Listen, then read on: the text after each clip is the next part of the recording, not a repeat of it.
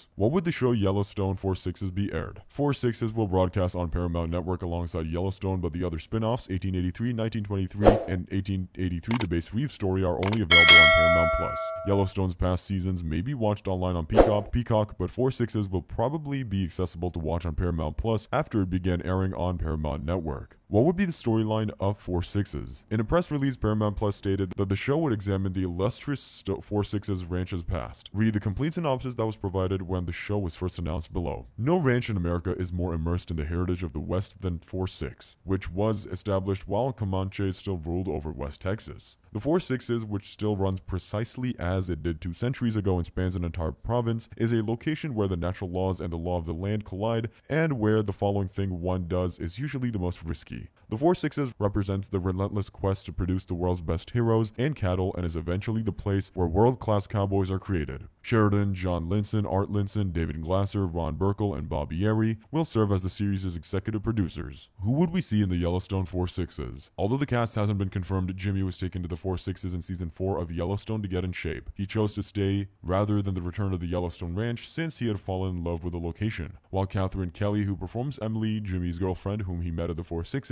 will nevertheless be returning to Yellowstone as major characters. Maybe that indicates they'll remain to do so throughout Yellowstone season 5 as the foundation for the future show. Another possibility is that Rip, Colhauser, and Beth would travel to the 4/6s as hinted at in season 5 episode 7 when John asked Rip to lead the relocation of the Yellowstone's cattle to a region with a moderate winter, and Beth agreed to go with him. In the end, Rip and Beth probably won't be leaving Yellowstone, but the main show is preparing something for the 4/6s. So it's left to be seen who would enter Yellowstone 4/6s and what would become of the show. If there's any news available about the Yellowstone 4/6s, we will keep you posted here. To stay updated, subscribe to our channel and press the bell icon. Also, like and share our videos.